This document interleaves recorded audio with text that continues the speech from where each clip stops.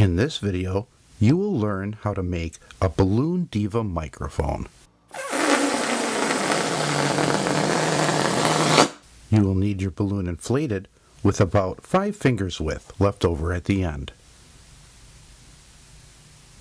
Begin twisting your design at the nozzle end of the balloon. Start with a 1-finger bubble. Form a loop in the balloon.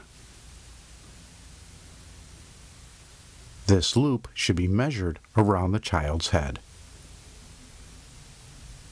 Twist a small bubble at the beginning of the loop around the balloon at the other end of the loop.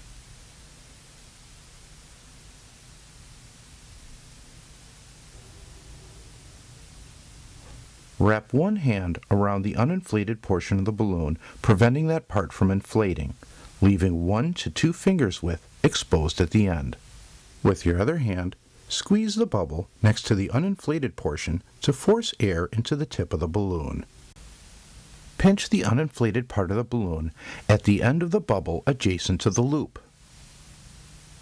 Fold the loop in half and pinch along the outer side of the bubble to give the bubble a curve.